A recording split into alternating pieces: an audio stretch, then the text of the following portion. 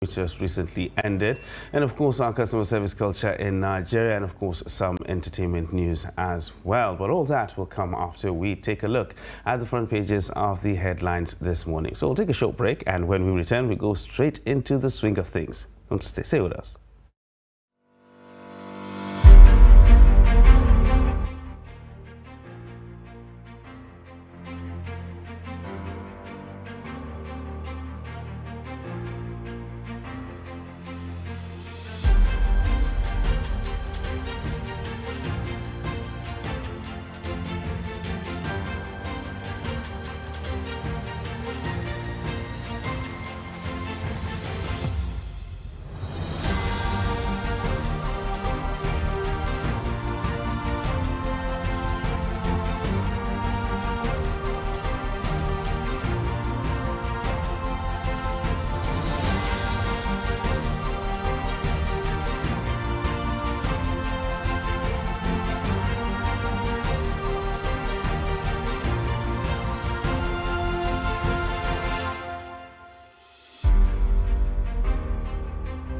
In a situation where you find that a person look like the same, not necessarily tribal or regional. but I have said that.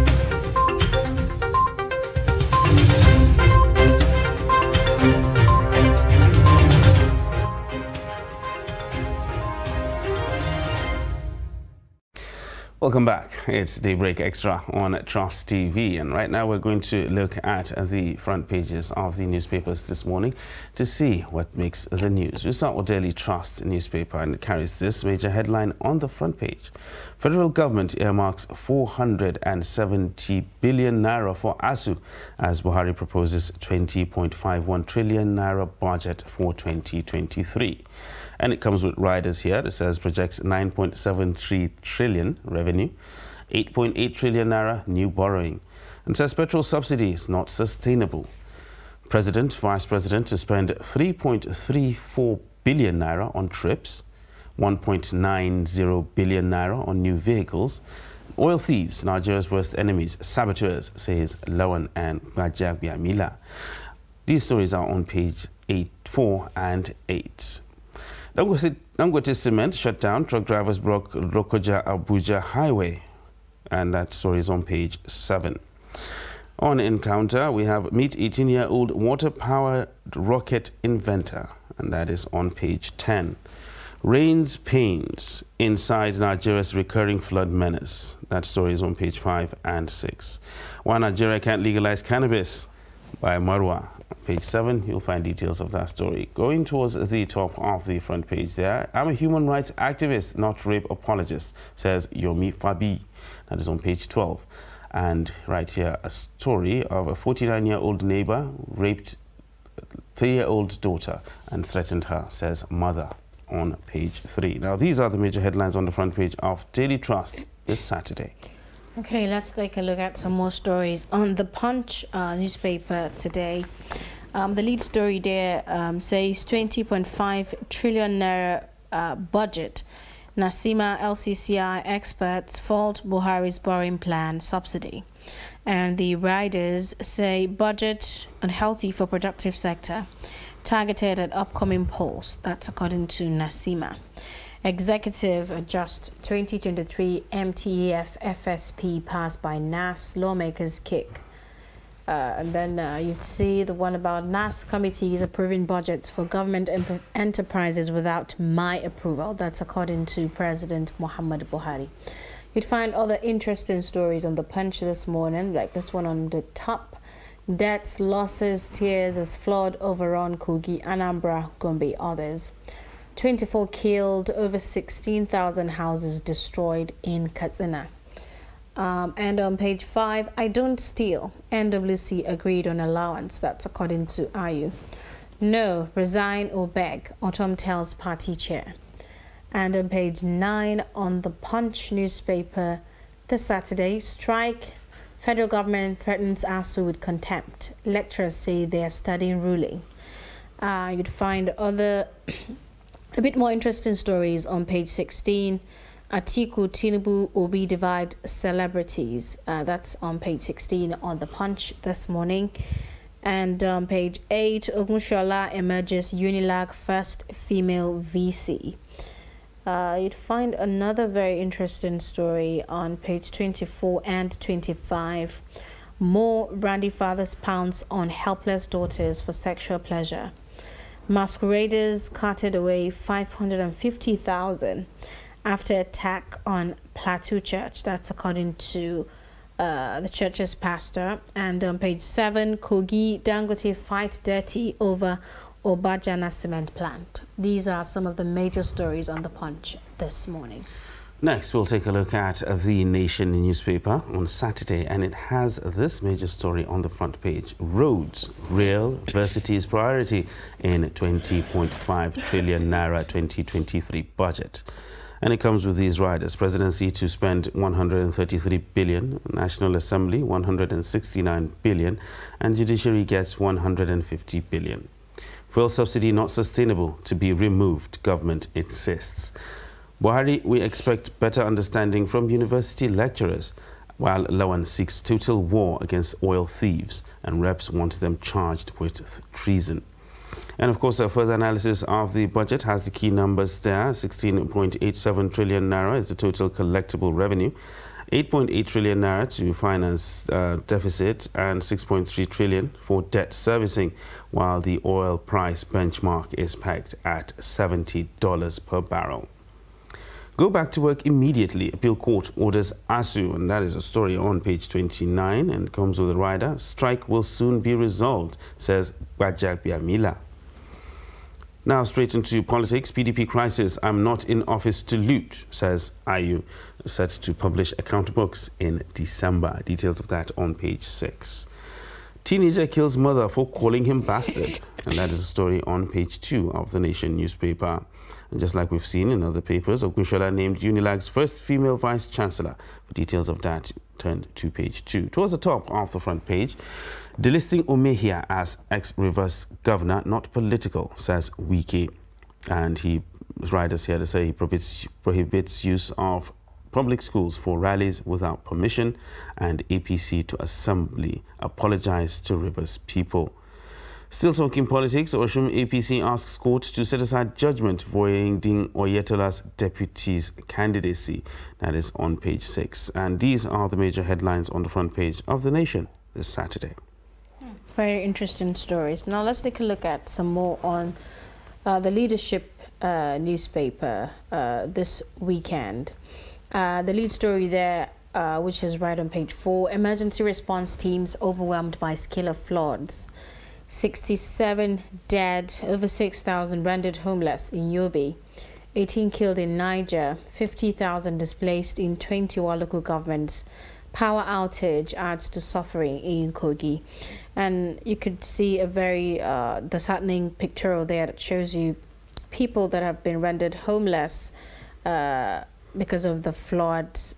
Some are moving their valuables to safer places. You'd find other stories on the Leadership this morning. PMB presents proposed 20.5 trillion naira budget to National Assembly.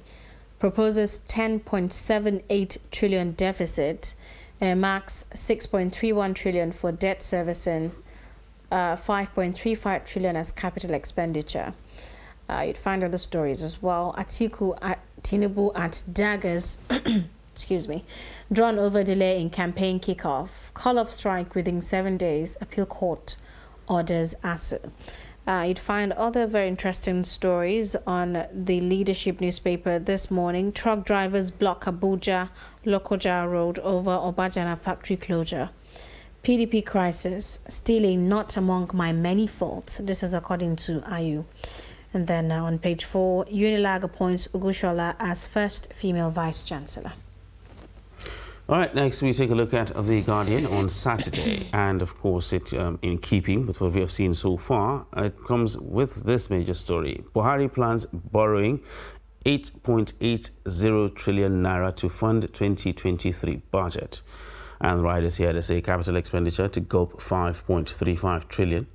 Debt service 6.3 trillion. Pegs oil benchmark at $70. Exchange rate at 435 naira per dollar. and also reveals public debt stock rose from 39.6 trillion naira in December 2021 to 22.8 trillion naira in June 2022. Says government alone can't fund education, while Gbajabiamila versus strict penalty for oil thieves. Experts Huriwa lament huge deficit, tasks MDAs on accountability and prudence. These are the riders supporting the major headline on the front page of the Guardian newspaper. Further, there's an infographic showing the budget breakdown. You can actually take a look at that to see what gets spent on what. On page 3, news, appeal court orders ASU to resume work immediately. And of course, Fourth Mainland Bridge, Lagos to unveil preferred bidder in December. Other stories on The Guardian this morning. Obajana Kogi moves to cancel existing CFO, recover dividends from Dangote. And Professor Folashade Ogunshola is first Unilag female VC. That's on page 18. On Saturday's special, they say grappling with the menace of street trading and criminality in Lagos. And Fina finds fame, fortune in Biggie's house. I think that's something to do with the Big Brother. And of course, Guardian Woman features Soraya Ahmad, who says technology could be a game changer for women in northern Nigeria. Now, these are the major headlines on the front page of the Guardian newspaper this morning. And this is where we wrap up a quick look at the front pages of the newspapers this Saturday. We'll take a short break, and when we return, we'll analyze some of these stories right here in the studio. Do stay with us.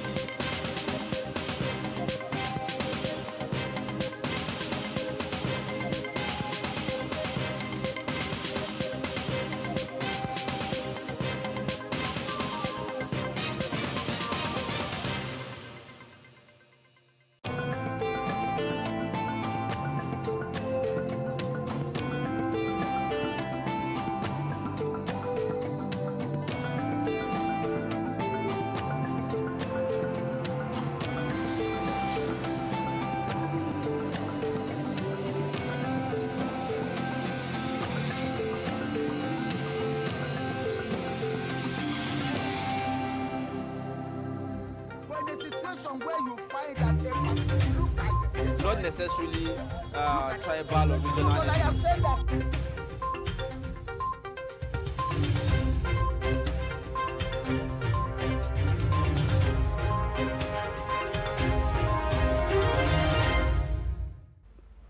Welcome back. It's still Daybreak Extra on Trust TV. And we'll take a look at some of the stories that are making the rounds this morning on most of the headlines of the newspapers that we actually looked at. Zainab, I noticed that the biggest story is actually the budget thing. Everybody's talking about it. But these are all figures, numbers, huge trillions of naira. And I think what most people are actually worried about is the amount of money to be borrowed. Because we've been borrowing for a very long time and we still intend to keep borrowing again. I mean, like, really. It's really appalling, a lot of people have said. But it seems like this time around, ASU is taking a stand. It seems ASU has gotten a place in all of this. Yeah, 470 billion. It's not bad. If the money will be dispersed to them and it will be used judiciously, I think it will go a long way in doing something for the education sector, tertiary education most especially. But still, we're still getting. I think it's like there's a little bit of an irony to the whole situation because we're giving ASU 470 billion and then we're saying that government cannot sustain funding universities. So where are we heading? Well, you know, this is not my opinion, but a lot of people have said that, well, it looks like there's a bit of politics in it. This is absolutely not my opinion. A lot of people have said, though, that it looks political in nature, but you never know. Well, yeah, you never know. But let's move slightly away from the budget thing. I mean, like that has taken over. One thing that has actually come up, and the devastation of the floods. Absolutely. I mean, like we were talking about this before we started the show. I mean, like how devastating actually, and there were warnings. We had been warned that there was going to be rainfall, was going to be the heaviest we've seen. Exactly, in a long time. I mean, like we're in October and it's still raining, you know, and the floods have devastated. We've gotten these these warnings and we didn't do anything about it. Yes, well, people, the numbers are not encouraging at all, and people are just, I would say, fending for themselves at this point, because the problem we've always seen with Nigeria is we like to take blanket approaches to certain problems. We've been warned. NIMET has said this times without number, and then this just came on us, and people are still just we're acting surprised. Absolutely. Some actually said, well, it came as a surprise to I mean, us. like, when you get a response like that from government officials or from the government, people who are supposed to take proactive measures to actually forestall this, but we always focus on how we respond to things. With palliatives. Exactly. You know, so we were told this was going to happen, so we just folded our arms, we waited, okay, let it happen so that we can go, we give rice and mattresses, and then we move the victims to shelters. And well, that's not sustainable at all. How can it be? How can it be? I mean, like it's really sad when you look at it, and I do hope we can do something about our emergency response, our preparedness to face emergencies. Absolutely. And we're lucky.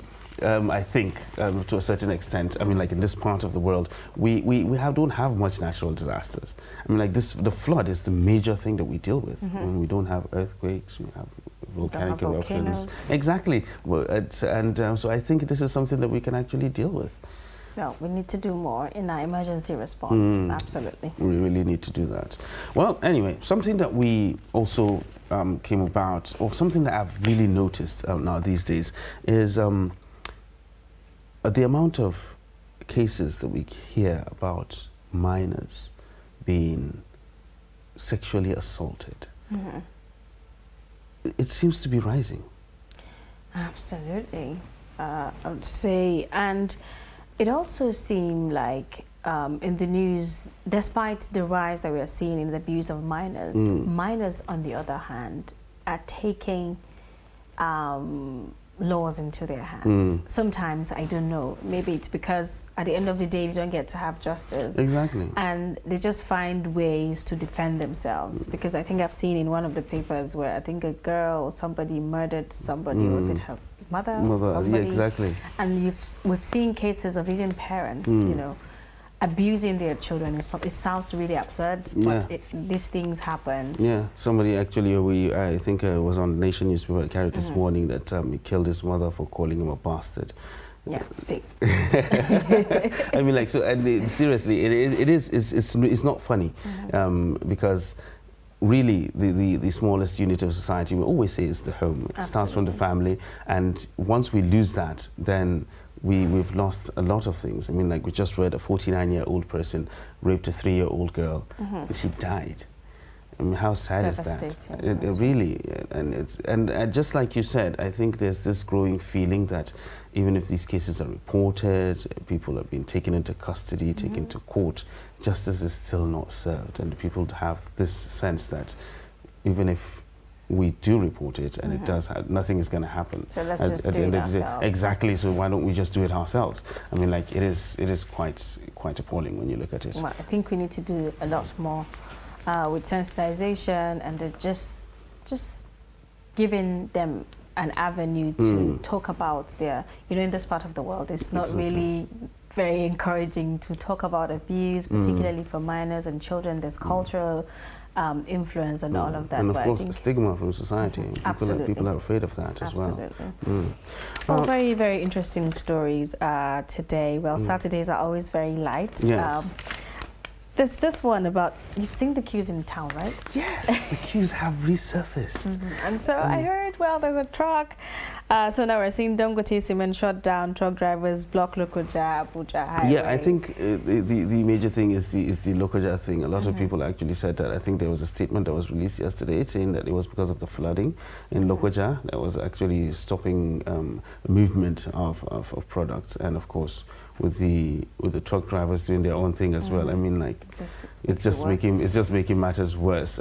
So there was a time. There was a period of time that the railways were touted as the safest way to transport petroleum products. I don't know what happened to that. Exactly, and I think it actually started for a while, but does it still work? I don't know. Because the pipelines are not safe. We all know that. I mean, like, pipeline vandalization is on the rise, and I think the railways actually have the capacity to take large quantities of petroleum products, move them safely across the country. Well, with the train operations now. Yes, being what they are. Yes. And also, I think the road is the safest route for now.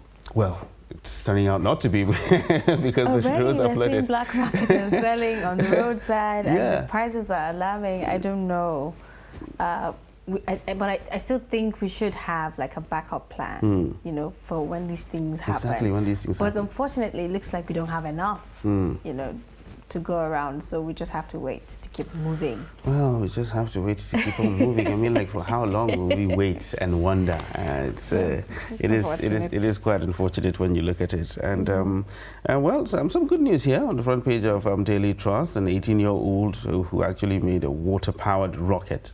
Yes, I mean, like, it's quite interesting, because when we always see negative stories up and down. I mean, like flooding here, money being stolen there, people being killed here Mentally, and there. it's draining. It's exhausting. I mean, I know a lot of people who hardly watch the news or read newspapers because they get depressed.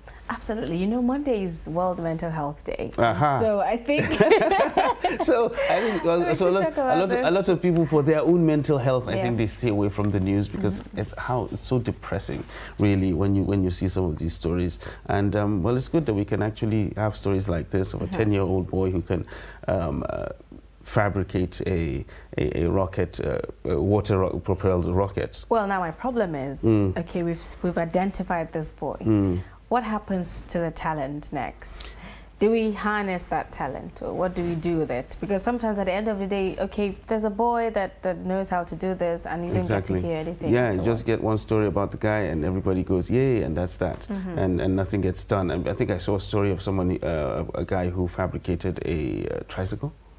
Yes, I think I saw that story. Yes, and there's this guy doing some great things with electric cars in Maiduguri. Absolutely, yes. I saw one too, I think in Nasarawa State. Exactly. I think it's great to have a kind of a hub, like an ideation hub where young people can come. We have amazing minds, of course. Well, it's difficult getting all these people together and then give them a space to thrive and just create amazing things. Exactly, an environment that we can actually do things the way we should. And talent has never been our problem.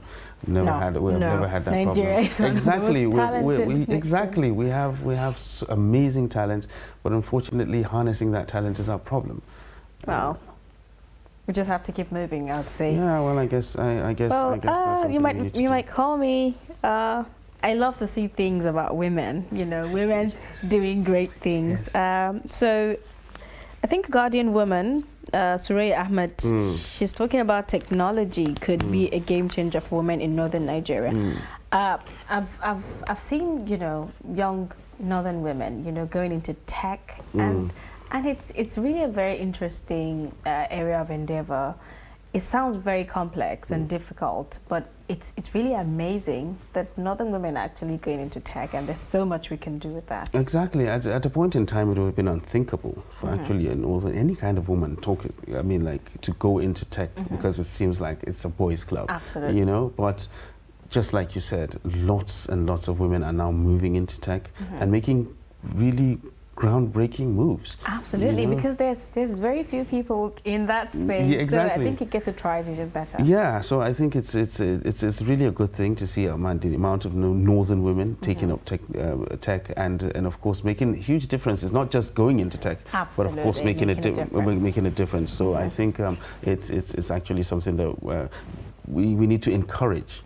you know, we really need to encourage our women to come to the fore and do a lot of these things. We just talked about talent now. I mean, like, we have some of the most talented women in the world, you know, but sometimes culture, environment, how things are done stifles that. Yeah. And we really need to encourage our women to come out and do so much more when it comes to things like this. Yeah, something that broke yesterday, another story that actually broke yesterday was the ASU thing. Yeah, I mean, like the appeal court telling ASU to go back to class. Yes, not saying that they can't appeal, but they should go back to class and then appeal. Interesting. Yes.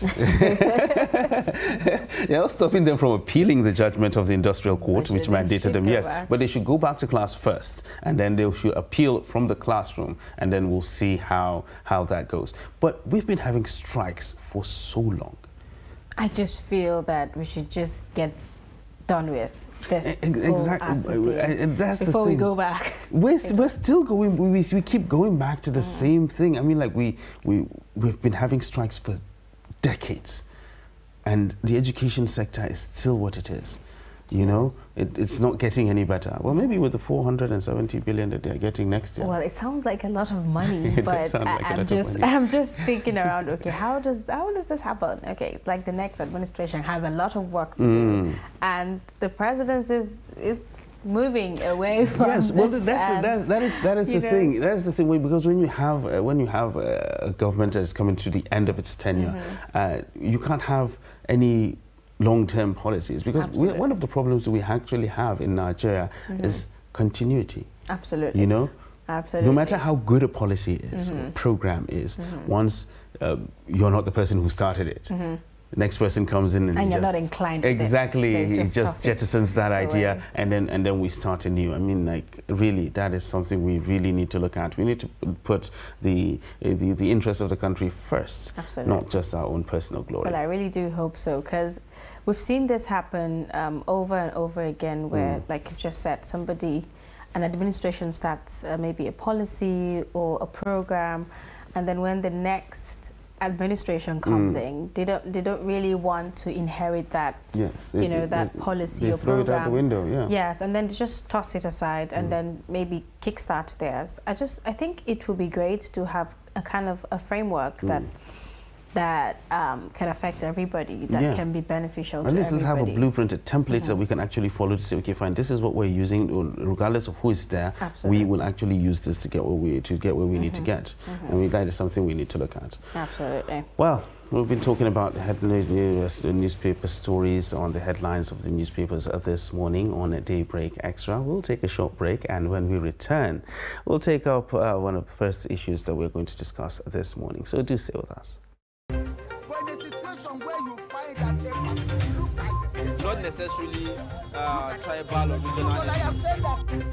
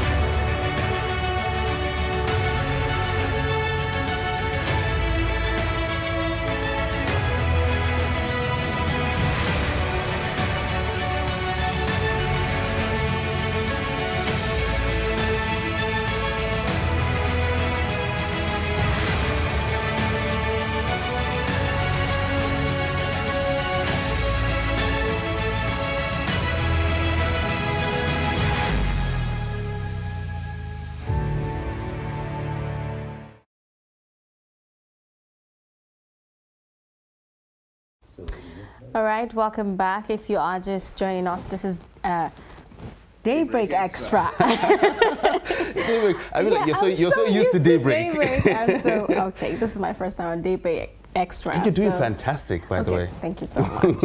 All right, so let's go into the discussion proper this morning, talking about customer service.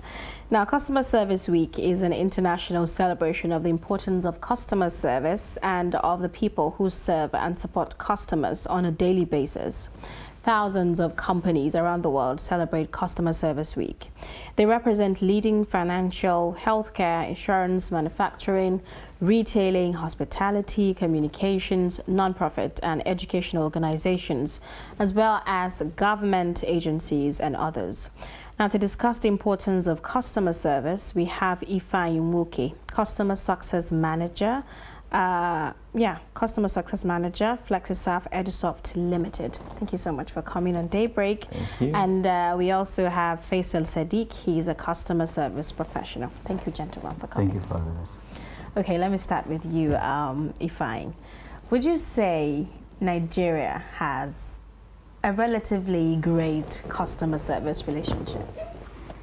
Well, very interesting question. So you're looking at speaking from my experience in the field of customer service, customer support, and customer experience, and my interactions with a lot of brands here in Nigeria, I'd say that we're not where we are supposed to be in terms of customer service, because a lot of brands still don't see the importance of, prioritizing customer service for their business.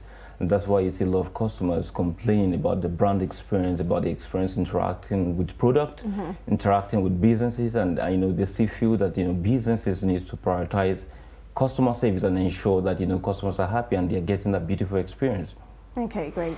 All right, Faisal, let me come to you. You are someone who has actually you've actually had the experience both from within and without. You've been a customer service professional for a while. You've worked in public institutions. You've worked in the private sector. How would you rate the difference between how customer service is being taken in the public sphere and the private aspect of it? Well, thank you for the question. So it's relative, actually. Okay.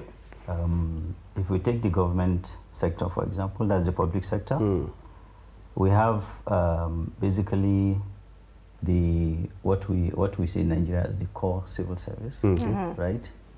So take, for instance, the ministries, and agencies related to that. We also have the professional agencies. If you take, for example, FIRS, CBN, NCC, that are industry specific. Right. So from my experiences, you'll find that those who are professional, so to speak, you tend to have them to have better customer service approach. Probably because they are kind of narrowed to a particular industry. So they tend to be a kind of professionalism, understanding what services you need to provide and all that. So I think they have a better sensitization to that regard, than... That's in contrast to what we refer to as the core civil service. Exactly, I see. Exactly. Very interesting. Well, let me ask Ifeanyi this. There's, I tried to get something on Instagram, and then I've never gotten anything from that place before. And then I reached out to them.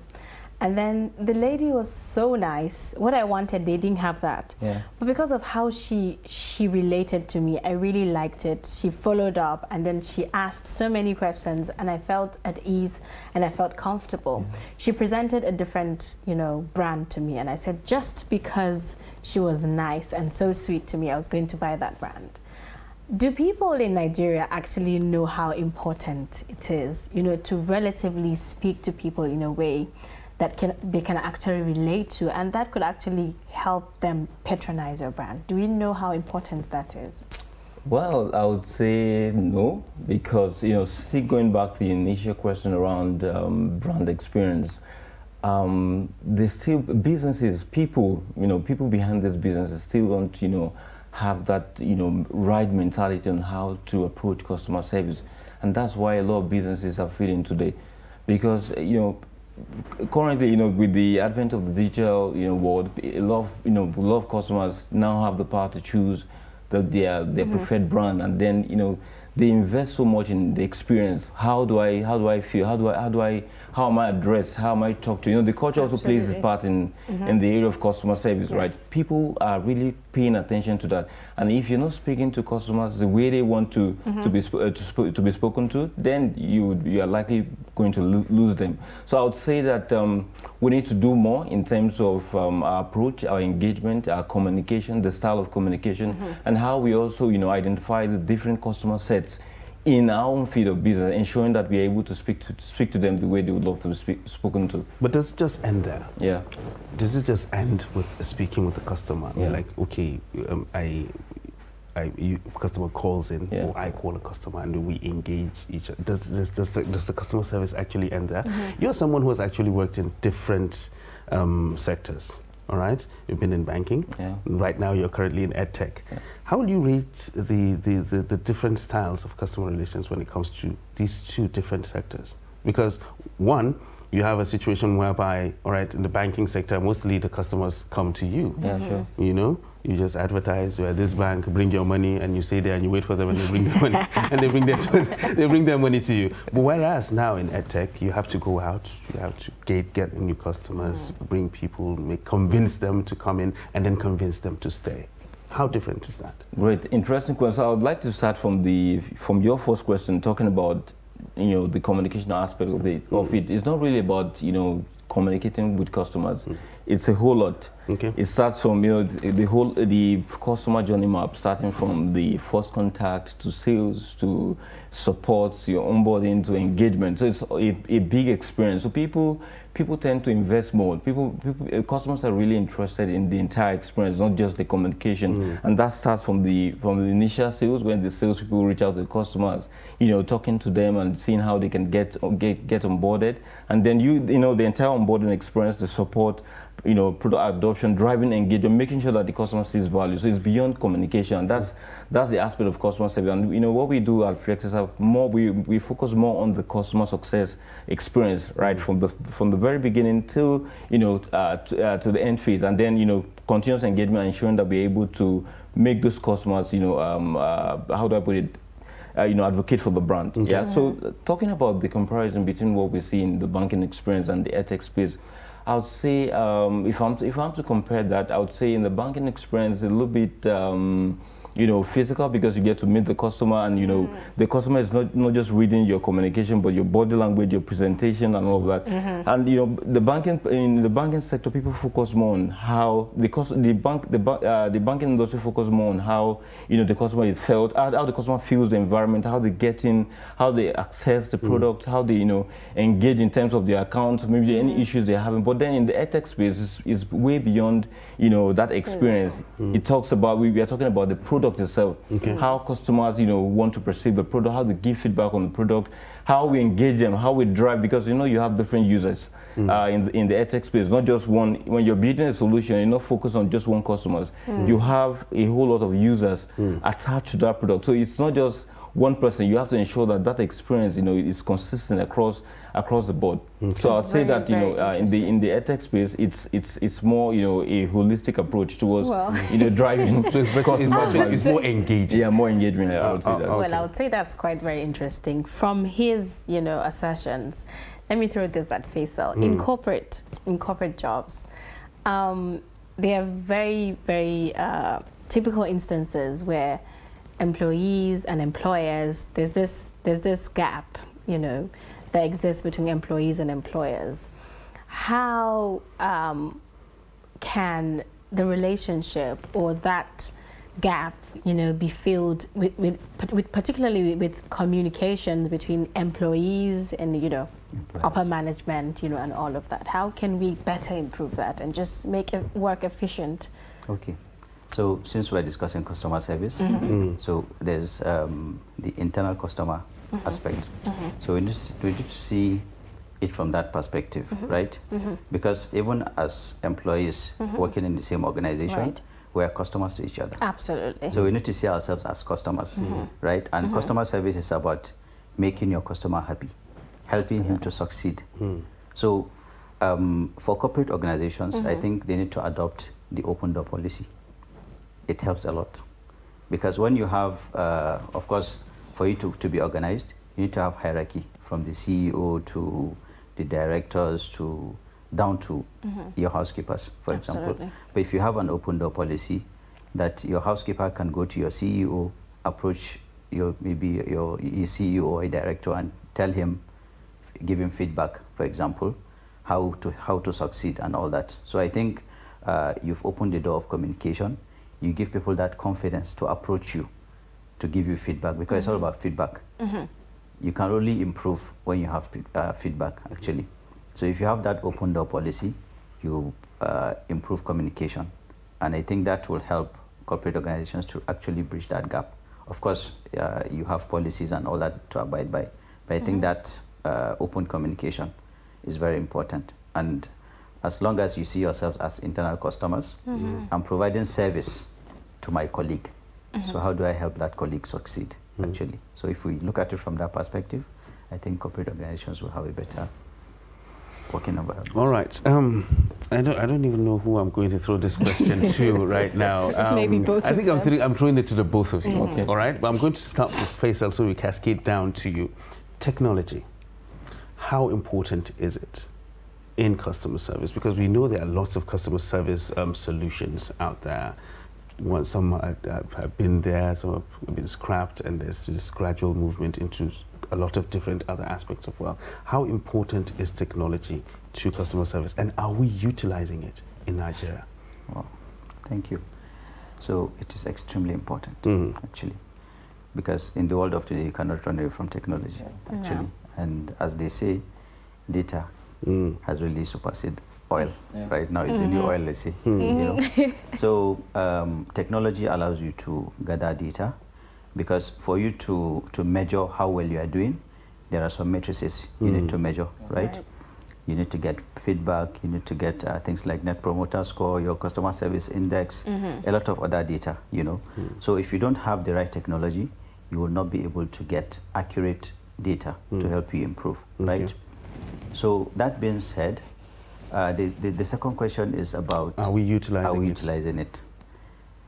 We are, but there's a lot to do, actually, right?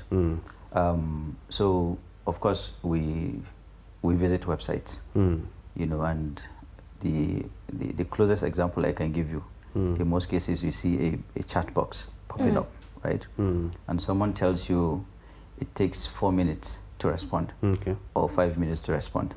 And then a chatbot tells you hello, and then you maybe drop your email and you type your email, and then you are seeing 4 minutes or 5 minutes at the bar, but it takes like 30 minutes for the next message to come to you, you know. So we are not really utilizing it the way we should, even though a lot of other organizations, because you can't generalize actually, there, while some are using it effectively, some are not actually. But I think generally speaking, we still have a lot to do. All right. When you talk about specific organizations utilizing it, if I was nodding vigorously, it was nodding vigorously. I mean, like you're talking from a place of experience now. Yeah.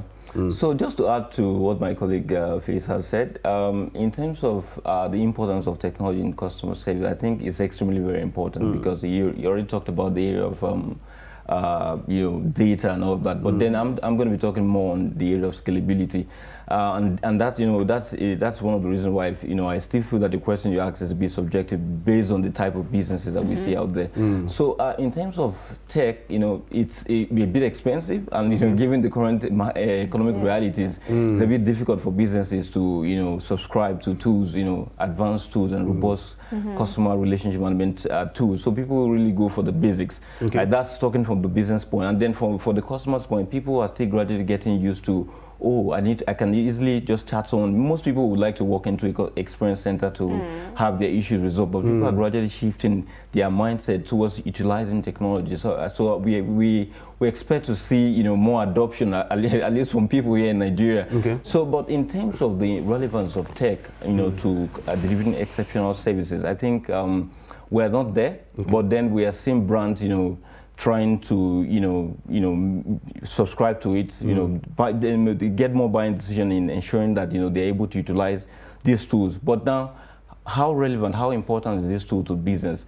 Like I mentioned earlier, it still depends on the level of the business. So if maybe a business is in its growth phase, or they are currently, in an advanced and they have a lot of customers, and then how do you ensure, how do you leverage tech to, to scale? Technology, we have the AI bots and all that can even do the talking, the engagement, irrespective of, having someone behind the computer. You can have an AI, you can automate a bot to respond to general inquiries that customers would have. So I think it's really very important, and, businesses need to, adopt the use of it. Well, so let me just ask you, would you say cybercrime is one of the reasons why people just prefer to go physical instead of just chatting online or just sending their messages, particularly when it comes to bank transactions and all of that? Yeah. I'll lean towards that a little bit. People are still, especially in Nigeria, people are still very, scared of, using, especially when you have to do with exchanging your personal information online. People are a little bit worried. But then I think businesses are now, recognizing that fact that it's important for them to drive awareness and let people know that, look, these are the type of information you can share online. These are the type of information you should not, or you cannot share online. And we won't ask you. There's this reinforcement in that communication, making sure users are aware of what information they need to share online, just to encourage them to always want to use digital technologies. Okay. Faisal, you touched on the issue of on the aspect of data, gathering data, and how important it is to customer service in general. But it's not just gathering the data, is it? You need to gather actionable data that you can actually work with.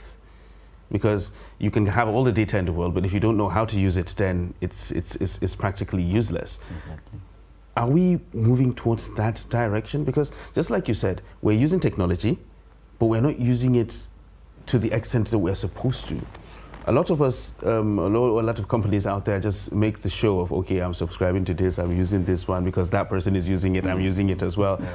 But we don't actually use it we don't maximize it. So the data we do gather, how important is it to what we need to do to get to the customer?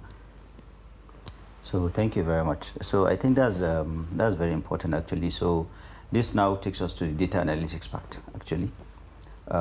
When you gather data, you need to make meaningful. You need to make it meaningful convert it into a meaningful information, right? That will guide decisions. Because if your business wants to move fast, you want to keep up with the trend, you need to act fast. So it's about decision making. So now we are moving into data-driven decisions, right? And just like you said, it's not just having the data, but utilizing it, right? So you need to apply some data analytical skills, right?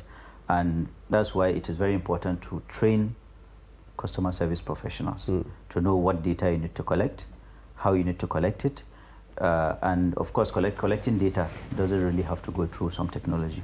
Okay. It could just be a verbal conversation that we do. It could be physical interviews. You could run some survey, in fact, now that a lot of companies are even trying to drive self-service, so from how the customers engage, for those who are into products, IT products, from the way customers engage with your products, even cars, of course, the modern cars, the modern technology, there are a lot of data collection tools, how you drive, where you follow, and all that. And all this data are collected, analyzed.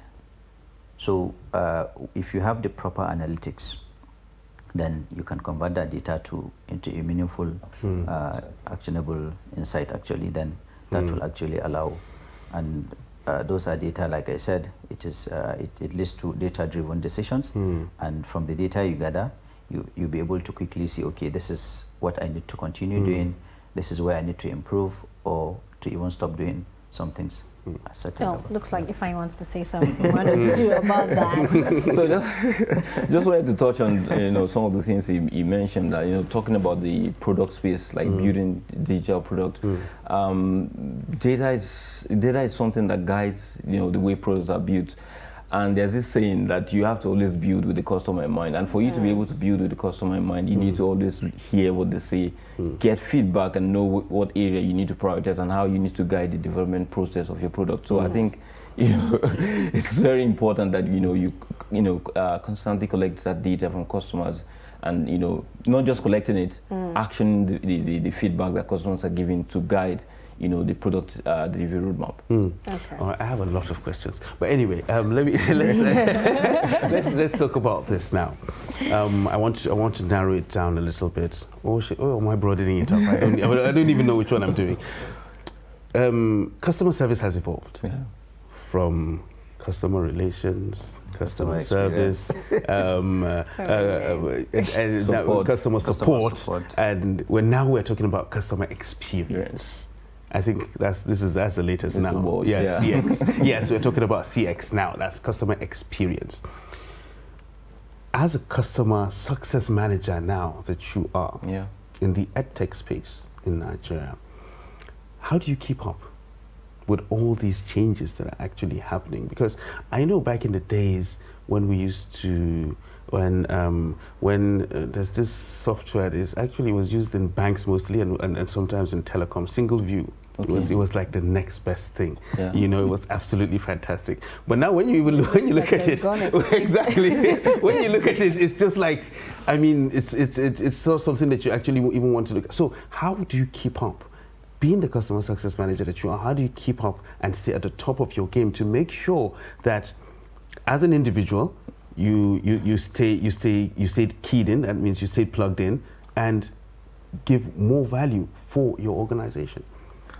All right, it's a very interesting question. Okay, so this is one reason why, as a customer success professional, I always advise businesses, when it comes to hiring for your customer experience department, you don't just go for any other employee. You have to go for someone who's passionate about the customers, right? Someone who loves to see their customers succeed, and someone who is also passionate about the industry. So I'm someone who is not just customer success is not just a career for me. It's something I love doing. In fact, when I work, it's not like I'm working. I'm doing my best. I'm doing my best job.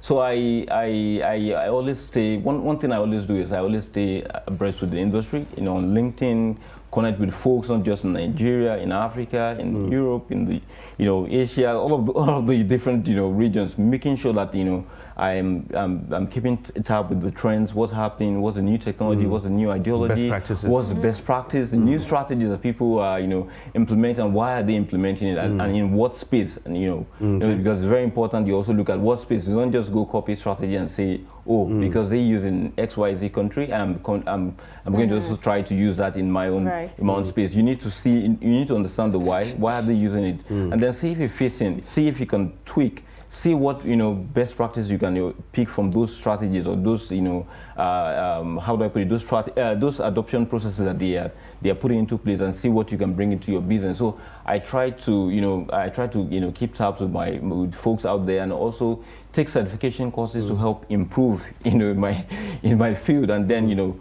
bring all of those knowledge to the company I work for. All right, your current job now actually requires you to deal with, I think, a larger customer base. Being in the EdTech space, you deal with schools and educational institutions mostly. Both government and private, public and private. Sure. So, and just like Faisal pointed out earlier, there's a difference between customer service when it comes to the public sector and the private sector, and all that. So at FlexiServe, how are you able to make that dichotomy? How are you able to make your team respond effectively? Because I know you do things like, apart from the products that you actually have, you actually manage products for other organizations as well. For example, the NECO thing that you guys do. So how do you compartmentalize, or how do you specialize your team or streamline your team to actually deal with these different sets of customers, wanting virtually the same thing, but in different ways? Okay. So there's what we call customer segmentation. So a process of customer segmentation helps you to identify different buyer personas. So like we have different products, like I mentioned earlier, we have a product focused on the primary, secondary schools. We have product focused on the tertiary institution, and then we have the project itself called NECO. So these different products have different customer types. So starting from the primary schools, and we all know how, so with the primary, secondary, we already know how the customers behave. And then when it comes to the tertiary institution, mostly the public institution, and we know what happens here in Nigeria when it comes to the public institutions. People are not really keyed into their, taking responsibility. So for the primary and secondary, it's usually private schools, and there's always this hand-holding from the management in ensuring that, whatever digital tool they are subscribed to, they're able to use it because they are paying for it, and they know what it means to pay for those things. So there's this cooperation from customers. So we pretty much have a way of engaging those type of customers. But when it comes to the public institutions, it requires close marketing, close engagement, continuous interaction, making sure that all stakeholders are on the same table and we are engaging them in a very consistent and scalable way.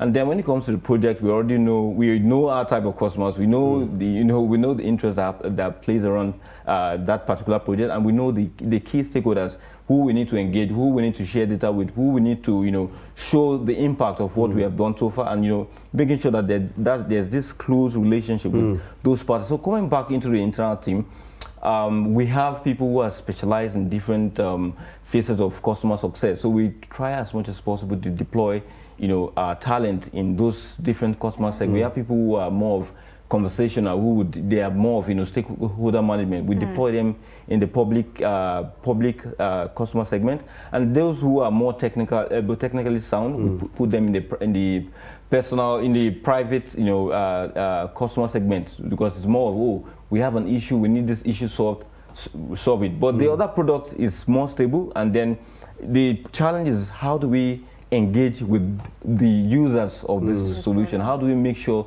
we can enforce them? We can drive best practice. So it's more of engagement. So you have to put people who love to talk, people who are people person, people that can conversate and drive engagement. So that's how we pretty much set up the team. And each of our products, we have different customer success team key to those products to ensure that our customers are able to use.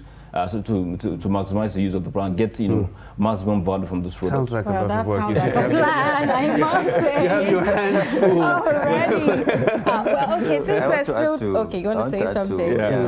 On the experience that you mentioned. Yeah. So whether we're looking at it from the public sector or from the private sector, it's all about providing value, right, at the end of the day. And that's why it is called experience, because whoever is coming to you for a service is really coming to have a good experience, right? So it is very important for your customers, be it in the private or public sector, for them to have that good experience.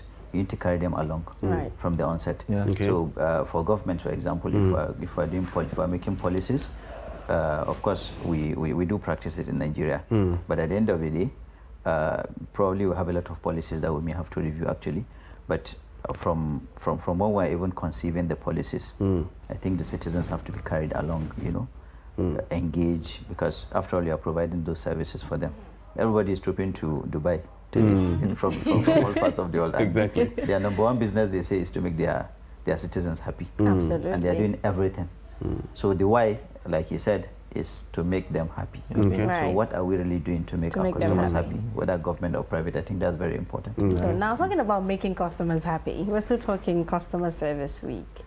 How important is it for organizations to actually celebrate this day? It's very important actually, because I think it provides the opportunity to collaborate actually. Like I said earlier, it's also an opportunity to have first-hand information, because it gives opportunity for organizations to interact with their customers. During the Customer Service Week, we've seen people visiting organizations, organizations inviting their customers to come and have an idea of how we serve you, how we produce those things that serve you. So I think it is very important. It brings about collaboration, and it also gives the professionals that belonging, that feeling of belonging, to say, yes, I'm really proud of my job, and this is the impact I'm making on people. So, in effect, it's a way of making the customer feel part of the organization. So that's just like the customer service has actually evolved from being customer service, customer relations to customer success. I mean, like we succeed together. Right? All right. So I think this year, I don't know whether it's because of more awareness or something like that. I think this year's Customer Service Week, I think it has been more widely celebrated than any other.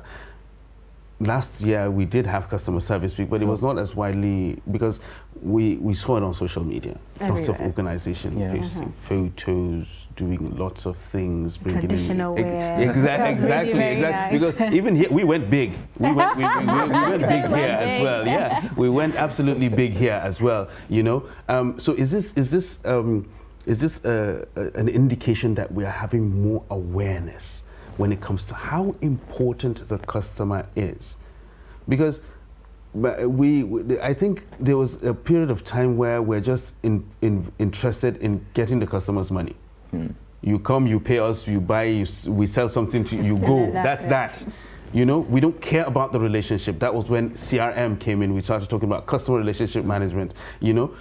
Then we started talking about customer loyalty, turning customers into advocates, and all that. So is this an indication that we're becoming more aware of how important the customer really is? Because I believe we've been paying lip service to it for a very long time. Yeah. The customer is always right, and we leave it like that. The customer is always honored. Exactly. So is this an indication that we're moving towards that?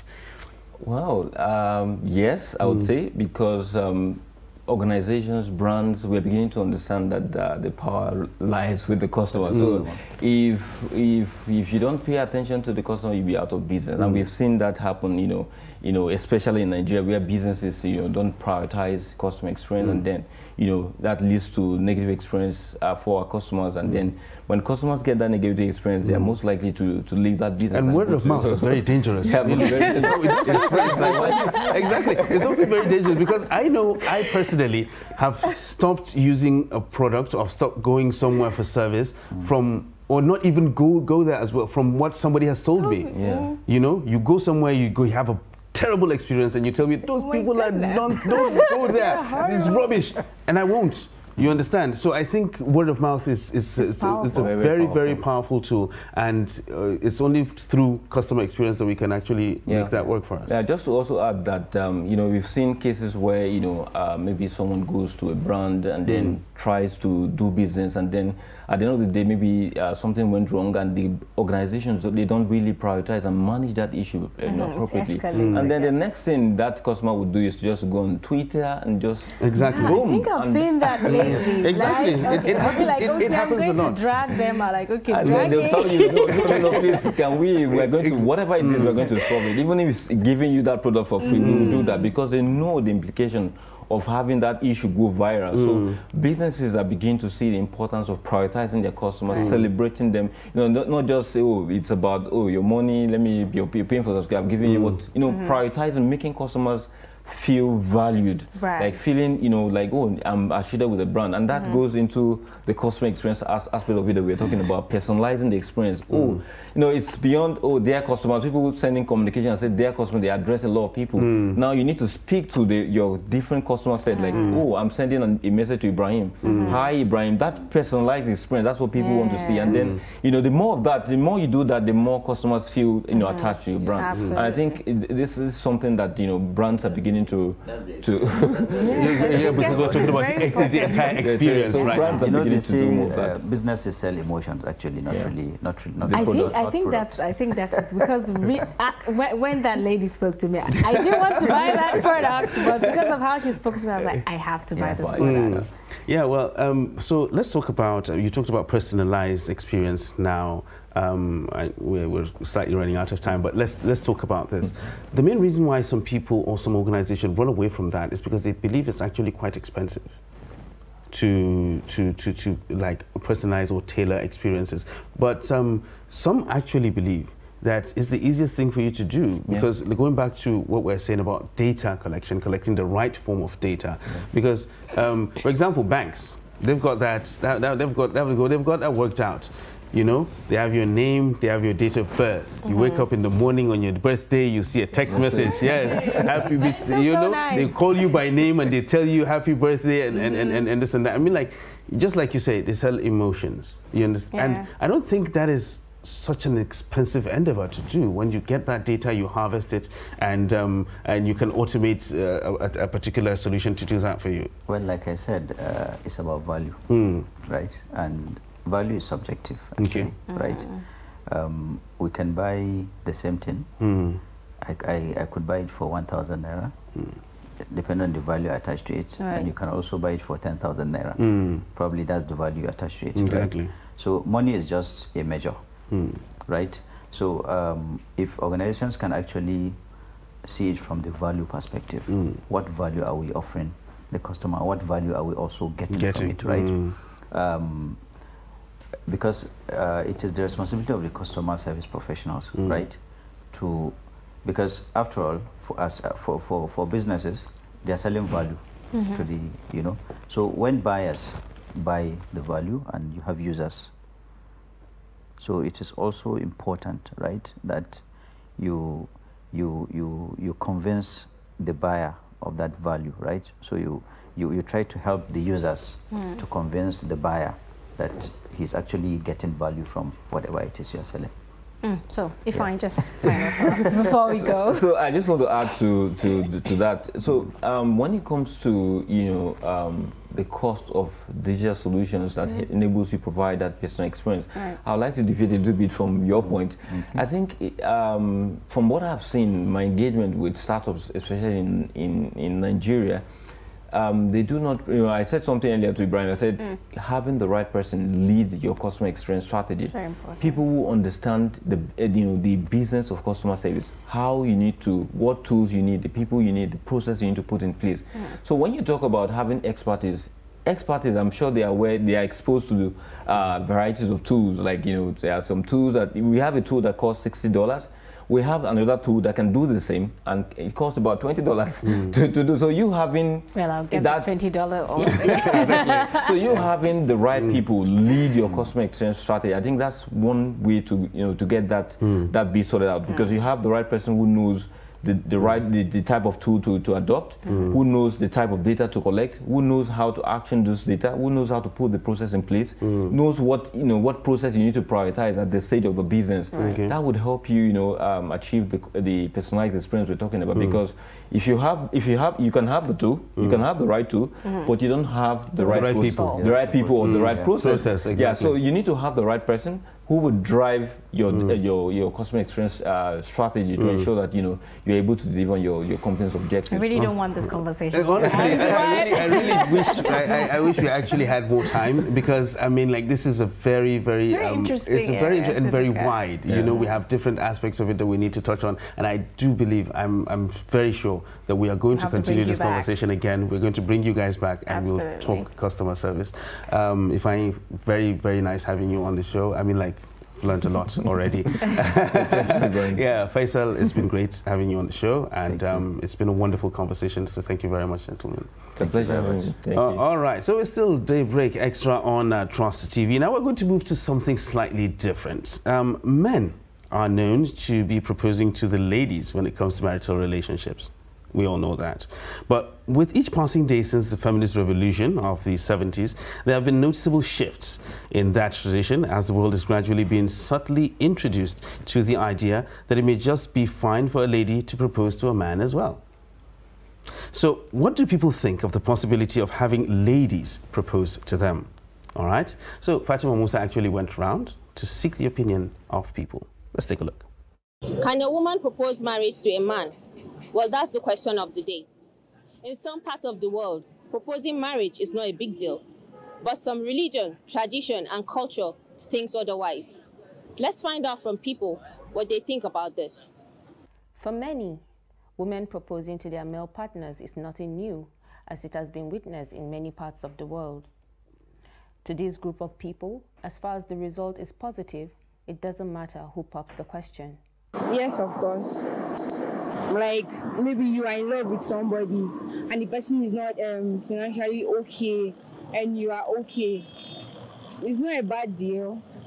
But here in Nigeria, we take it as a wrong thing for men. Yeah, it's normal.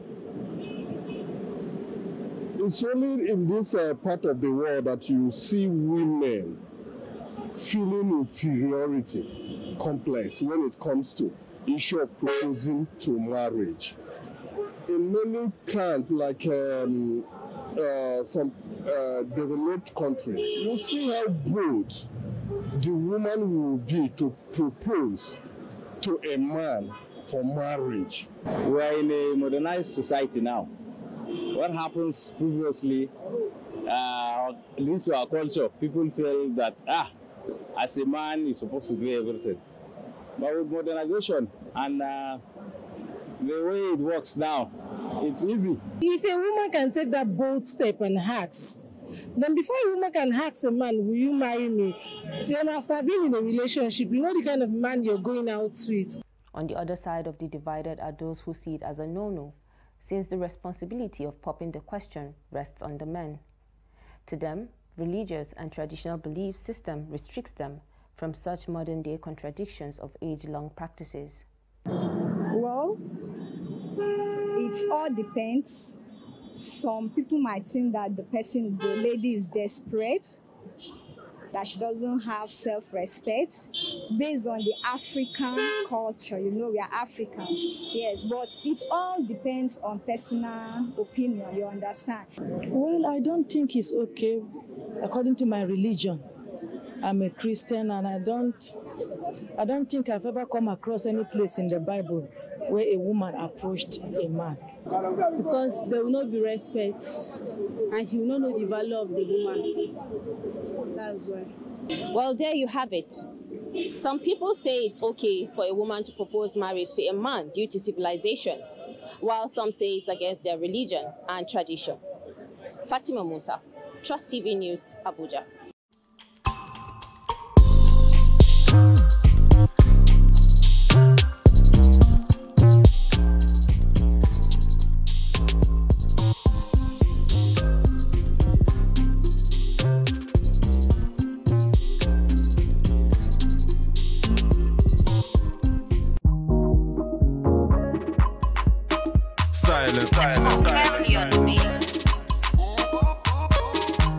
It's a dark-skinned fella, kissing me cheese, I ain't talking mozzarella. Yo, it's a dark-skinned fella, kissing me cheese, I ain't. The kid I was tried, but can they be like me? Had a trend about my style ain't free. Never see me living my life seriously. I'm just trying to live well, I experience it. But I've been through the highs, we're through the lows. That's just life, man, that's how it goes. Moving with the current, how I'm moving with the flows. Now my future's looking bright now, you see the glow. Welcome back. Here's still Daybreak Extra right here on Trust TV. So that was quite an interesting report on marriage proposals there. Well, maybe with the feminist movement we are seeing a gradual shift. Really because of a feminist movement? Of course it's because of the feminist movement. I mean, like women, what a man can do, a woman can also do, well, almost better. Back here at home, it still just doesn't sound right. Yeah, well, maybe we can actually have that. So now let's switch a little bit to entertainment right here this morning, and of course we were being joined by Afolabi Oluwatosin, who's also better known as DJ Holoski. All right. Sounds really. Yes, he is a DJ, an MC. A presenter. That's a lot. And of course a producer as well. Sounds like a lot of work, wearing different hats like that. It's good to have you on the show. Thank you. Thank you for having me. It's good to be here. First of all, before we go anywhere, what do you think about women proposing to men? Yeah. What's your opinion on that? I think it should be the future of Nigeria right now, because my goodness, I can't believe we have too many shy guys. So we do. Yes, we have a lot of them. It's like the reverse of the situation right now. Before we used to have bold guys, so they walk up to the lady, but these days we actually have shy guys. Sometimes the ladies that actually walk up to them and they're like, do you want my number? So I mean, there's no harm in doing it. Well, maybe if not that I'm already married, I wouldn't have my I think I'd have like to be proposed to. And that made fun for me. Interesting. Yeah, at least maybe you feel good So I'm about like, yourself. you know, as well. put the flowers, everything, and you're like, would you marry? I'm like, yes. Like, really? You know that feeling you guys get? I need that feeling too. All right, so that's true. So once again, welcome to the show. Thank So you. I just reeled it out. You're an MC, you're a DJ, you're a presenter, you're a producer. I think you missed one. Oh. Really? Sound engineer. Wow, As that's well? a lot. Yeah. Okay. Do you should act come, as well? You should come down here You sometime. see that acting part? We're thinking about it. Okay. You see where Nigeria is going? Everyone is doing skits right now. So I mean, it's just a matter of time before we join them. Okay. Yeah. All right, so that's in the pipeline as well. Definitely. Well, Right. that video I saw looks like something like, I wanted to Like, say, is it's that a skits, skit? right? Yeah. Exactly. So, I mean, that's something that the long run would obviously do stuff around my crafts. Okay. So, you know, you have weird skits where, you know, someone comes to meet the DJ. Oh my God, I've not gotten food. And I'm like, do I look like the caterer to you? You know, just fun stuff like that. Yeah. Okay. But I feel like everyone is actually using skits to communicate. So in a matter of time, we'll soon start acting. What do you think? And people are all right. making quite a lot of money from Yeah, skits from these skits. When you hear the money, sometimes you actually feel like you want to do the same thing too. But you know, not everybody's called to this stuff. Absolutely. And if it doesn't work for you, there's no point just jumping into it and you probably mess And it up. because it works for somebody else does not Doesn't- necessarily mean it's going to work for you. Yeah. So I think it's usually always nice to just do what works for you. But All right. there's no harm in trying. Yeah. So how do you juggle all these things that you do? The DJing, the presenting, MCing, all producing, everything? All those things. Yeah. Well, for me, I think where do you it's- find the time? It's a healthy lifestyle for me. So first of all, I don't do a 9-to-5 job. Okay. So it's like my everyday life. It's media. It's the life I live daily. So I present at a radio station. I also DJ at that same radio station, and from time to time I get called to, you know, produce jingles. I also own a personal studio. Okay. Yeah, I own a recording studio. So from time to time, of course, you're a DJ. You have a lot of artists that reach out to you, and they're like, you know, my song doesn't sound good. Can you recommend a producer for me or something? Okay. And you listening to the person, you feel like, okay, I could actually help this guy out. So yeah, production gets in play there. So you could help this artist produce their song and also promote their music at the same time. Okay. And then for the sound engineering parts, I really don't think there's anyone who is into, you know, the DJ business, production business, that you don't know how to connect cables, connect it to this mixer, it brings out sound from the speaker, connect to the amplifier, use processors and stuff like that. So I think for me, it's just, it's intertwined. Okay. It's, you know, it's linked one way or the other. And I guess maybe very soon we'll soon start shooting skits. Interesting. Well, so has there ever been a time where you had to juggle maybe being a DJ and being an MC at the same time? Just Yeah, juggling I've had really fun moments. Oh, yeah, I did a gig sometime, I think maybe like 3 years back. Yeah. So the MC that was supposed to show up at the event, it was supposed to be a camo. I think that's the right word. Camo. Camo. Yeah, it's like some form of Hausa tradition. Sorry. Excuse my French. Okay, that's okay. So it was supposed to be a camo, and in fact, it wasn't that the MC did not show up. They didn't know they needed an MC. Okay. Oh. So a few minutes later, a friend of the bride walks up to me and is like, please help us out. There's no MC. I'm like, what do you mean there's no MC? You paid me to DJ. They can't, but I mean, at that point in time, you just had to, you know, save face. And thank God for, you know, the skill, the craft. I was like able to just, you know, what do you call it? I was able to step in. So what I just did was I moved my DJ set a little bit further. And then from there, I MC'd, I DJ'd at the same time. It was fun, trust me. It was really fun. So yeah, it's stuff that you just see on the crafts. There are even days that you actually get to events and the MC is not even doing what he or she is supposed to do. And at least with that skill, the body of knowledge that you have, you can easily just, you know, what do you call it, suggest to him, okay, how about you do this, how about you do that? You know, a lot of people actually jump into this stuff without even any foreknowledge of it. Everybody just feels like, MCs are collecting money right now. Let me just be an MC. You just go there and, you know, the person gets there, doesn't even know the first thing to do, doesn't know when to introduce himself, introduce guests, how to recognize dignitaries. And this guy is probably calling some honorable by his name. We have so person in the place, and they're no, don't do it like that. Yeah. So stuff like that. So not everybody is really skilled at this thing, but over time, when you just walk, you just find yourself, you know, mixing them together. I think I just added being a hype man.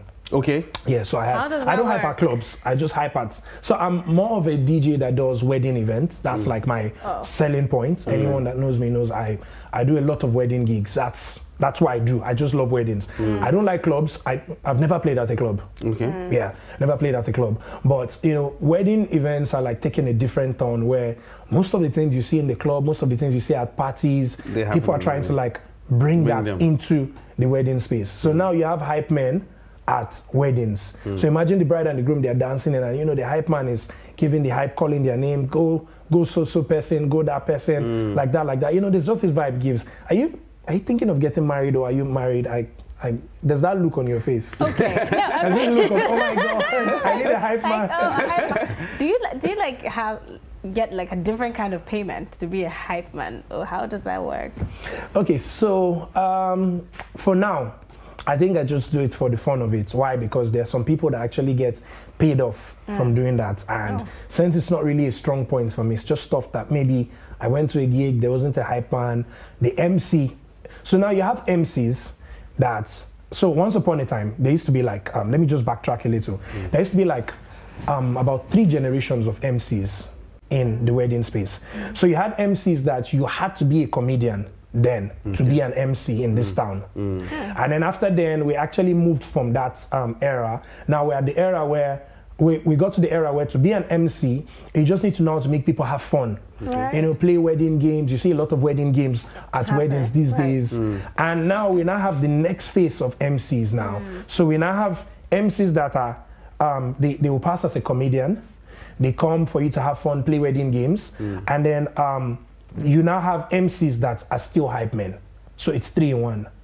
So you have clients that actually pay for these 3 things at the same time. So you want an MC now that, you know, will pass as a comedian, you know, crack some light jokes. No, you know, the country is really tense right now. So not everybody wants weird jokes. So you just need someone that knows where to draw the line between the joke, between the games, and how to, you know, just get you to party. I'm sorry, people are tense. Imagine spending money right now to get married, and you, the groom, in your head, you're like, hey, Coke. Crate of Coke or packs of Coke. You're thinking of like, hey, 500K, I've never balanced 200,000. And you're dancing into the hall. And you're like, hey, Ketra told me that the needs might not be enough. You know, but it's just that way the hype man he just picks that tension. And it's just like, hey, go so person, go. And you know, the guy just for a second, he just, you know, lose that home training, just has a good time. And then maybe when he sits down again, it's like, hey, check your way back. I'm winning Emmanuel money for cocktail. But you know, so it's really fun, you know, when you just have a hype man that passes as an MC and he just knows how to, you know, just get you in that comfortable space. Okay. All right. So DJing has evolved. Yeah. I remember back then we actually used to use real turntables. Oh, vinyl. With vinyl LPs and all that. You know, you scratch on them. Like, but now you have computers, you have laptops, you use controllers and all that. Yeah. How has that improved or diminished the art of DJing? Okay, so that question is tricky, but I think I'll just answer it from my own perspective. Exactly, from your own perspective. Everybody loves technology. Okay. I mean, no one wants to go back to the days of sending letters to your girlfriend when you can just send an SMS. Same for DJs, it makes life easy for us. So I happen to be one of those DJs that made use of CDJs. What CDJs are, if you've ever, you know, seen a DJ back then, there's this big bag that we used to carry and you have CDs inside there. And you have this guy's name written there, nice. Okay, well, Davido wasn't there then. Sorry, shout out to Davido. But you know, so you know, you had Nice, you had most of all those guys. So then you burn your CDs and then you label it Nice, and then even on the body of that white CD, you're going to write the hit tracks. So maybe the hit track is track 1, track 3, track 4, so and then you know you put the CD there, you play, you try to sync it. That's a lot of work. It was hard work. It was as in serious hard work. Sometimes it's as embarrassing as you're actually playing music and your CD starts to skip. And people are like, what's going on? And you don't know how to explain to them that this city, you don't scratch. I mean, sorry. You know, so after that day, you probably go and burn that particular CD like 2 or 3 more times, you know, so you can, what did he call it? You can make use of it. But it was hard work, man. You carry a bag. But right now, I mean, look at how life is as fun as you just carry one small laptop, your DJ controller. Nobody even uses big vinyls anymore. If you see anyone using a vinyl, the person is probably going to have a very long set, maybe like 3, 4, 5, 8-hour sets. You know, there are people that still use vinyl till now professionally, but think about it, you carry that much load to go and play maybe a 1 hour or 2 hour event. It's stressful. However, technology has been able to like make these things compact. So you can travel light with your flight case. I mean, with a flight case and a school bag, right now I'm going to Lagos. In case you want to take me to Lagos. I know you're thinking about it. So I can go to Lagos with that, and you know, it makes the work easier. We're gradually we've gotten to that point in time where right now you can actually control music from your phone. So your laptop is set up there, but say maybe as the DJ you needed to use the restroom, you went to pee, and while you're in the restroom, music has to go on. Music has to go on. So you can actually control from your mobile phone what is playing on your laptop. And technology is just going, and it's fun. I mean, I'm waiting to see when we start doing touchscreen DJing, or probably when you have. I think that's the next step when now. It gets to that point, I think that's the it next looks step. like I'm going to try some of that. It looks like it sounds like a lot of fun, because you know these things we talked about them some years back. I believe there was this movie that had such screen, and they were like moving things up and down, and people were like, it's never gonna happen. It's never gonna happen. And that's where we are now. So DJing can actually get to that, whereby you can actually do things a lot easier with all the screens and all the screens. But let me still go back to the issue of technology, or the evolution of DJing. Have you used vinyl before? Yeah, I use vinyl before. Okay, fine. So the purists will actually say that is actual DJing. That what you guys do are doing right now is just coasting. Now you just go, you put something on the computer, and you do this and you do that. You know, that's not DJ. You just arranging playlist. Yeah, exactly. But when you use vinyl, you remove, you scratch, you do this exactly. Just your BPM. Exactly. You scratch, you do this, you do that adjustment, you remove this one, you put that. You know, okay, so that it gives you the real feeling of being a DJ. Well, you can actually achieve that with a controller right now. You can achieve your scratch. In fact, DJing has left scratch now. We have drummers. So I play drums on my console, like, you know, those conga African drums. It's gone that advanced that we actually play drums on the console. Some of us even go as far as we bring live drummers. You seem to be having a lot of fun. Yeah, I mean, that's the vibe I get. And sorry, I love what I do. It's something that if you woke me up 3 a.m. in the night and you're like, can you DJ for us till 6 a.m.? I'm like, I mean, why not? And get paid for it. And get paid, exactly. I mean, it was something I was doing for fun before I started getting paid for it. So even when the money came, it was a plus. Exactly. It was a plus. And I mean, it's fun for me. And however, but still back to that question. So vinyl doesn't actually kick out the idea of making use of controllers. You have controllers right now that the face is actually built like vinyl. It carries vinyl. You have controllers now that have vinyl that works with them. So it's actually it has the vinyl feeling. The only difference now is you're not putting records on them here and there, which I mean over time we had to leave that. I give you a weird situation of where your record is scratched and it starts to skip, and it's really embarrassing. I mean right now it's cool that you can play this song 200 times. I have a song on my system. It's technology has gone as far as if you play a song, the software actually tells you how many times you played that song. So I have a song on my system. I'm so sure I played that song more than 1,000 times, and it didn't skip. So think about a record. So at the end of the day, you see, the DJing it's all about the person using the hardware. You could have vinyl and you wouldn't even know how to scratch. So maybe all you just do is you just beat match. And most of us that carry those principles from back then, like right now, as a DJ, a professional DJ, you shouldn't be seen using a sync button. You know what a sync button is? Sync. Okay, so sync. let me bring it. Let me bring it home for you. So sync button is a Davido song is playing on the left, and you want the Wizkid song on the right to play at the same tempo and at the same beat time with the other song. So when you actually flip from one song to the other, your audience doesn't know the difference. They just know we stop hearing Davido's voice, the beat is still good, now we're hearing Wizkid. That's just the idea. So a lot of amateur DJs, sorry to use that word, but a lot of amateur DJs actually make use of that sync button. I think it's those kind of people you talk about. For me, I still believe in the old school, you know, you match your BPMs there. I mean, the control is there for a reason. So what's the point of you just press the sync button and you're just playing and people are like, oh my God, this guy is good. You know, from time to time, you know, you want to get that adjustment, that scratch, that feel, that live touch, you know, and the person's like, this guy knows what he's doing. So yeah, technology only just makes it sound better. It hasn't killed the idea of the DJ craft. You even have people that after they set up their controller, you can still connect vinyl. So there's actually a space for that kind of connection right now. So if you're still the old school kind of DJ, you still like that feeling of vinyl, you can actually connect that to your controller. So your controller is in front of you, but then you use vinyl to scratch. So you still get that feeling. Very interesting, you know, so it's really broad. It's really broad, and you know, it's gone a whole lot more than you can think. I mean, once upon a time, we knew DJs to just have their controllers.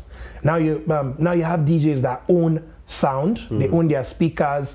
Some of them are into lighting, special effects, and it's just evolving every step of the way. Well, now it looks like we have quite a number of women DJing, you know, in the DJ space as well. I was watching, I think, at some point, the Big Brother, one of their parties or so, and then it was a lady. I was like, is that really a woman doing all of that? Switch? DJ Switch. That's all right. Yeah. So DJ Switch. So do you think there's a form of a kind of competition, you know, between women DJs and just men in the industry? Well, for me, I don't know about others, but I welcome a lot of female DJs. I even go out there to see how, you know, I could help them improve their craft or one thing or the other. I'm open to the fact of this thing shouldn't only just be restricted to men. In fact, these days you even have some kind of events where they actually just want only a lady, or they actually just want a lady, or they want to promote. I'm looking for the right word. You know, there's this stuff about promoting the female gender, doing a particular kind of business. So these days, I mean, I'm open to having female DJs. I've always been open to work. I set up for a lot of female DJs. Like I just go set up equipment, sound and stuff like that, and you know, just push them out there. But you know, there's always going to be that feeling of this thing has always been a stuff that men have been sent to do. So now having women actually do it all of a sudden, you have to go extra. Yeah, you have to go extra. And not all of them have been able to pick the pace as it should have been. You know, there's a way you hear a guy playing and you're like, no, there's a male DJ. And there's a way you hear a female playing and you just give her that look of, she's a female, she's trying, she's trying. That just hurt my heart.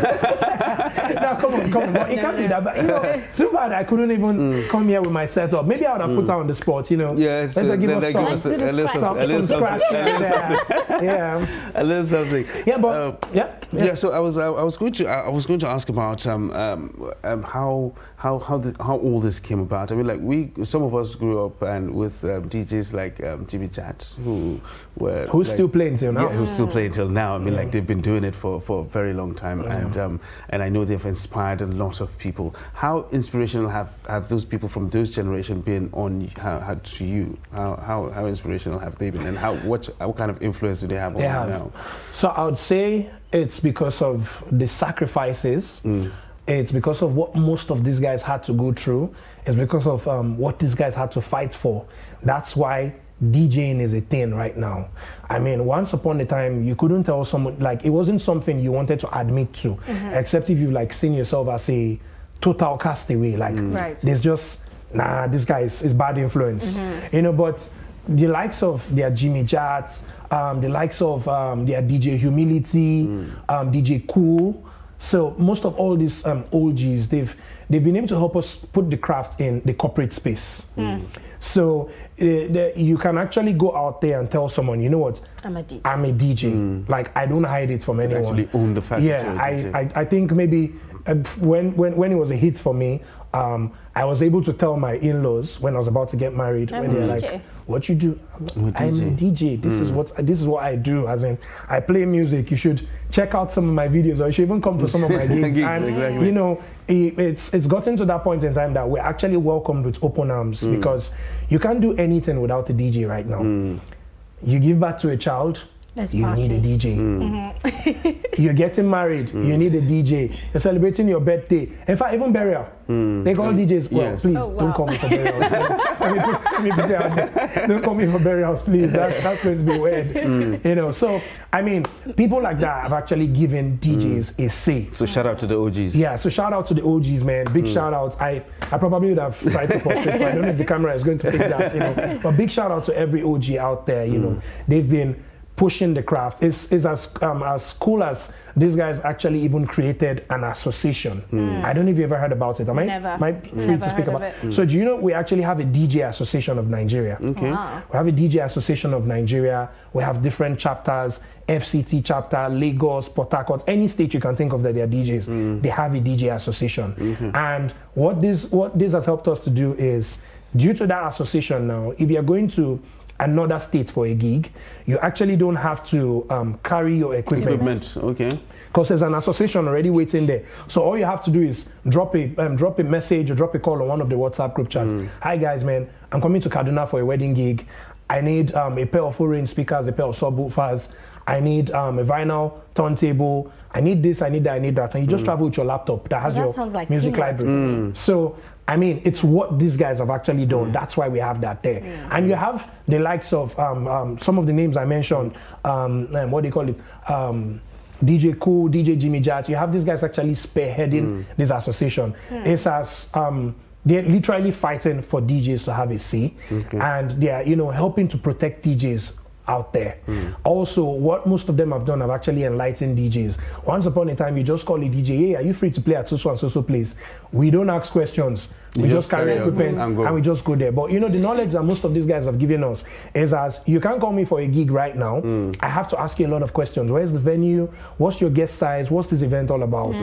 We're done talking, we're done negotiating. I'm like, okay, so before you pay your money, I need to send you an invoice that has my terms there. Oh, that sounds corporate. So you need to put this in place. I need a good working environment. You can't expect to put me under the rain and expect me to set up. It's going to affect my equipment. You can't expect to put me under the sun and expect me to set up. It's going to affect my... So, you know, these guys have actually been able to share this knowledge, what they've gone through. And it's what they've gone through that we've been able to use to, you know, grow the crafts. So you can imagine right now you can imagine the look that must have been on my parents' face when I finished. So I went to Afe Balola University. I studied computer science. So I finished from school, for the record.